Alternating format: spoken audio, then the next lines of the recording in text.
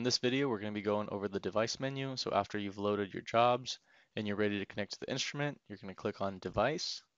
And right now, your only option is to basically hit connect to try to connect to the RTS unit. If you do have a different unit, for example, the RPT or the GNSS, you can click on these icons here and connect through them that way. Since we have an RTS, we're going to connect to that. So I have it selected. Make sure that the channel and network ID match to what you have on the robot itself. It'll display that on the LCD screen. Um, you do have to make sure that these are unique to the robot. So if there's more than one robot on the job site, just make sure that there's not two robots that both have channel 15 and 255. You do have 30 No channels target. and 255 network IDs you can choose from. Once it's connected, it will automatically take you to the settings where you can set the temperature. Basically, you just want to set the ambient temperature that you're currently working in.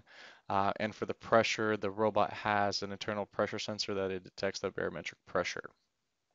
Down here, it displays the current level of the unit. And right now, basically, this is the input form button that actually takes you into the settings. So to get back in here, by going to device, you click device, click on settings, and basically takes you here. There's some more options here that appear here, which we'll go over in different videos. But one thing that we will jump to is the uh, Prism settings. So up at the top, we have the Prism settings icon. When we select it, we have different prisms that we can choose from. So there's target type down here. You can select and you can choose a different prism. The most widely ones used is the 360 prism as well as the MT1000.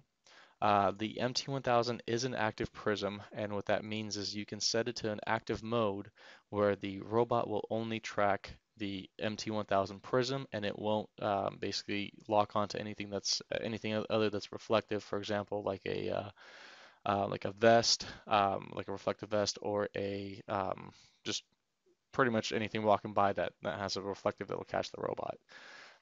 So what you do is on the prism itself, there is a knob that you turn to set it to an RMT ID. So once you set that ID, just make sure you match it up here, and it will only track that prism. If the battery in the prism dies, you will need to switch this back to passive mode so that the robot will be able to basically track the prism, since the prism is no longer sending out an active signal. And at the top here, we also have a rod height that you'd set. So basically, if you have the MT1000 on the layout rod, just read out whatever is on that layout rod and set it to this to the height.